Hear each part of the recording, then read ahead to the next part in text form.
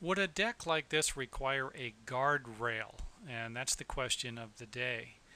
Only if, and this is a biggie here, you would only need a guardrail if the height from the soil level, the top of the grade, the measurement from the top of the grade to the top of the deck, top of the porch, is more than 30 inches. Now, this is a standard building code, but I do need to point out this might not be a building code in your area, and this, of course, is a big problem with some of the videos that I make, or even in your country.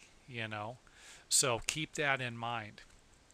I live in Southern California, and for the most part, this is applicable. But again, like I said, you can go from city to city and have different rules. And another thing I'd like to point out is most guardrails that are protective need to be 42 inches in height, overall height, and that measurement would be from the top of the decking, the top of the porch or the floor, to the top of the guardrail. That would be the vertical distance up and down.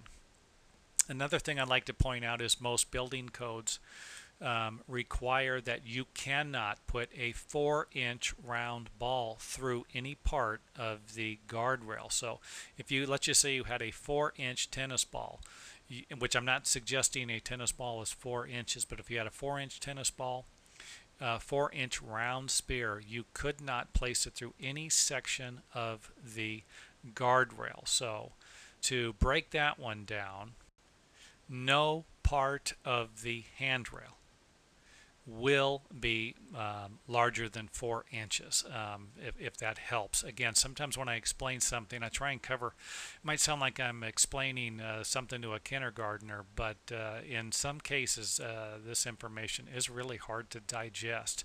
So if you have any questions about this video, guardrailing or hand railing, feel free to leave a comment.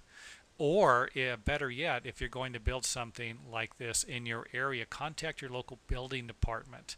They will be able to provide you with current information. And again, that goes back to some of the problems we have with these videos is, you might be watching a video that was made in 2013, 20 years from now, and they might have completely different building codes by then. But I would imagine if you're on YouTube, you're not going to be watching because they'll have replacement videos. These things are getting replaced at a rapid rate. So videos of mine today might not be watched by many viewers 5 years from now.